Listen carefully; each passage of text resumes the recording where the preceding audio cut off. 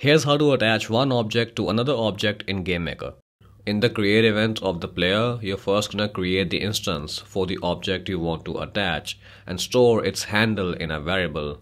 Then let's create variables for how far that gun is gonna be from the coordinates of the player. Now in the step event, let's set the X position of the gun by adding the gun X variable to the X of the player. Then let's do the same with the Y.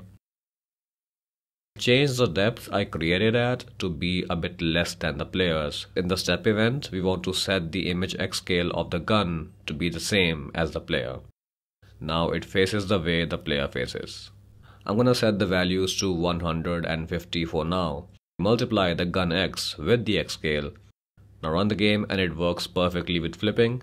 Let's go in the room and place the gun on the player where we want it to be. Now double click on the gun instance and give it a name. I'll call it player_gun. Now in the create event of the player, you can just use the instance that you created in the room. And for the distance variables, you figure out the initial distance between them using simple subtraction. So if you run the game, you'll see the gun stays where you placed it. In the room, you can go back and move the gun to a different position just to test it, and in the game, it will respect that position.